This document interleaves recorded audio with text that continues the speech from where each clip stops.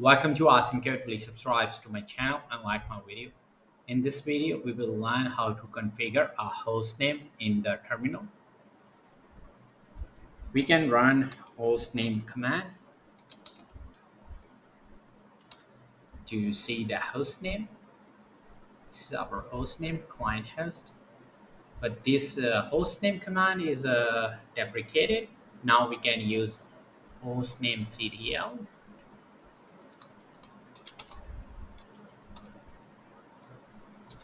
and hit enter, and this gives us a lot of information about our system. Here we can see our host name and our chassis, that is virtual machine. Then we have virtualization, historical, and operating system, and kernel, and so on.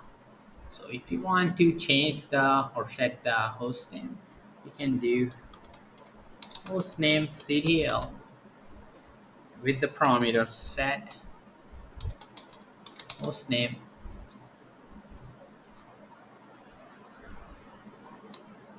and then the host name that you want to, and I will give it the awesome code and just hit enter.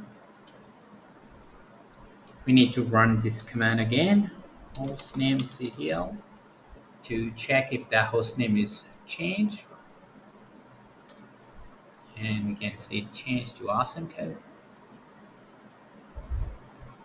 But over here at the prompt, we see it still has the previous host name. To see the new host name at the prompt, we need to exit the terminal and just open a new one. So I will just type exit, and I will open a new terminal.